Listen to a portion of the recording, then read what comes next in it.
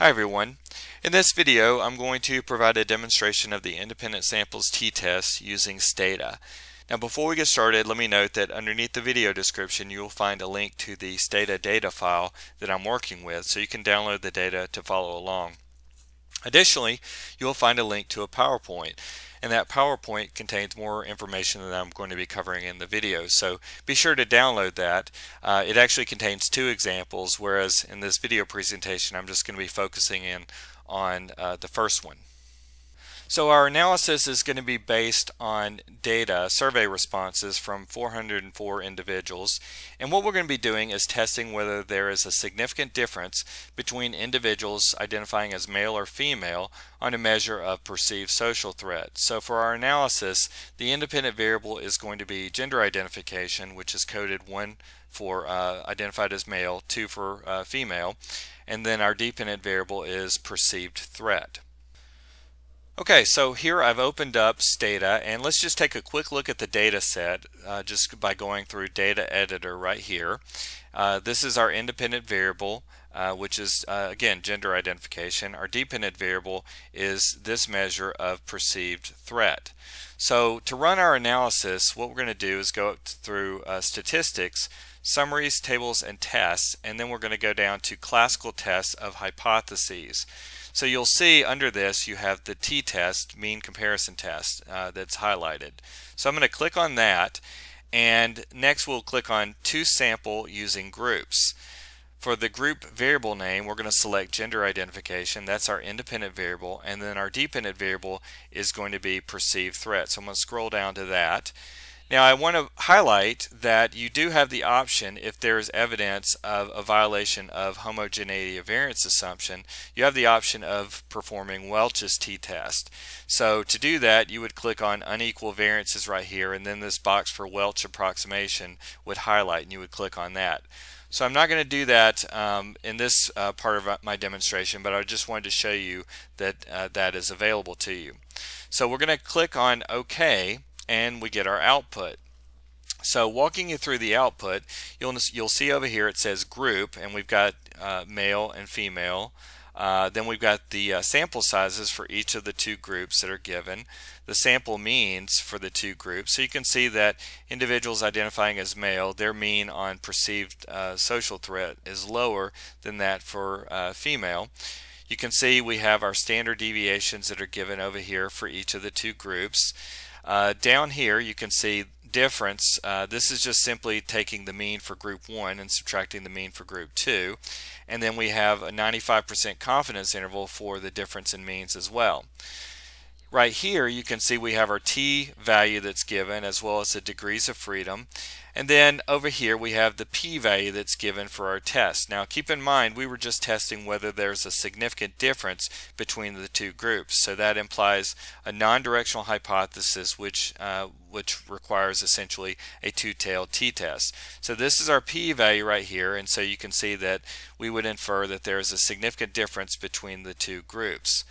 Now if we want to request effect size measures, we can do that very easily as well. So we can go under statistics, go back essentially through the same route that we went through before, through our classical tests of hypotheses, and then go down to effect size based on mean comparison. So I'll click on that, and we'll stick with the to sample using groups. Our group variable name again is gender identification, and then our dependent variable is our perceived threat variable. So we have various options that are available, and in the PowerPoint I talk about Cohen's d and the point biserial correlation coefficient. So I'll go ahead and click on those right here. I do want to draw your attention to the fact that if you were testing or carrying out the Welch's t-test because you had unequal variances, then you have option right here related to the effect size measures as well. So I'm going to go ahead and click on OK, and you can see that we get Cohen's d. So this is our estimate right here, and this is the point biserial correlation. So when you are interpreting effect size, what you're doing is you're talking about the magnitude of the effect. So really the direction of the effect in terms of being positive or negative is not really what you're drawing your main focus to. It's really the absolute value of that effect. So the Cohen's d value that you see right here, the absolute value of that would be roughly 0.328, and for the point biserial correlation it would be roughly 0.161. So Cohen in his book lays out various conventions or benchmarks for talking about the magnitude of effects. So the benchmarks for Cohen's d are 0.2, 0.5, and 0.8 for a small, medium, and large effect respectively. When you're talking about correlation, the benchmarks would be 0.1, 0.3, and 0.5 for small, medium, and large effects respectively. So you can see that using those benchmarks, we would talk about our effect in this analysis as being small. Okay, so now I do want to point out too that we just ran our analyses through menus. A lot of times folks want to just use syntax. So you can see that when we ran our analysis, this is the syntax that would produce the same results for our independent samples t-test. So you can see it's using the t-test command right here, followed by the name of the dependent variable, followed by a comma, then by, and then inside the parenthesis is the name of the grouping variable. So just walking you through this, I'm going to use the command line right here. So we're going to type in t-test, then perceived underscore threat, comma, then by, and then inside parenthesis the name of our independent variable, which is gender ID, and then hit enter, and there we have our results.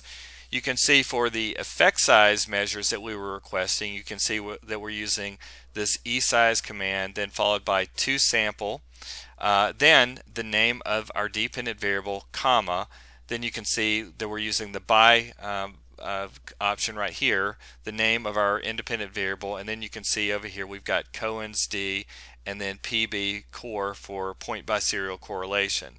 So essentially then, if we were to type this in, I'm just going to actually just copy it and paste it into the command line and hit enter, and you can see that that's run as well. So one of the nice things about Stata is that if you were trying to learn about syntax, you can actually run some of these analyses through the drop-down menus, and then you can get the code and study it, and you can learn more about how to use it in future studies.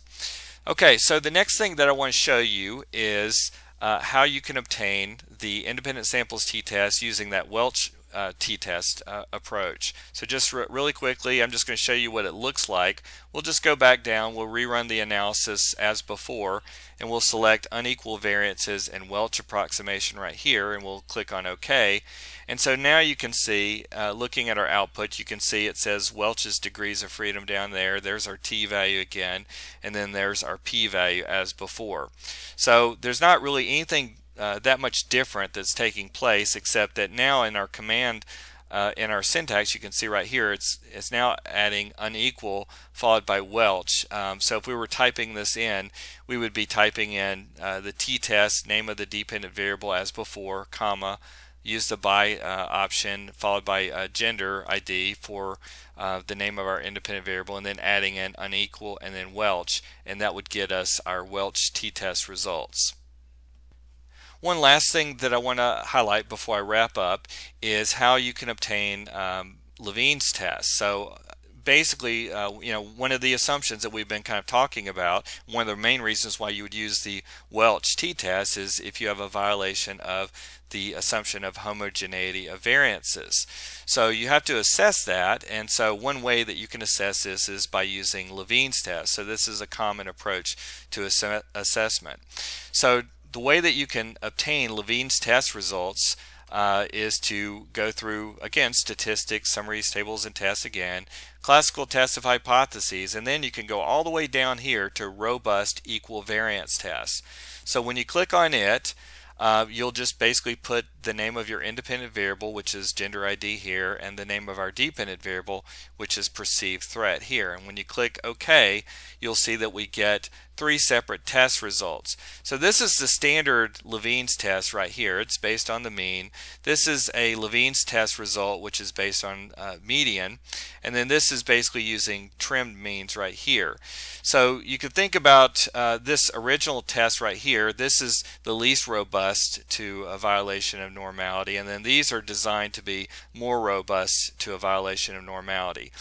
And so you can see the p-values that are given, all of these are greater than the conventional 0.05 level. So that would basically tell us that we have non-significant difference in the variances between the groups, which would indicate to us that our assumption of homogeneity of variances has been met. Okay, so that pretty well wraps up this presentation, and I appreciate you watching. You guys have a great day.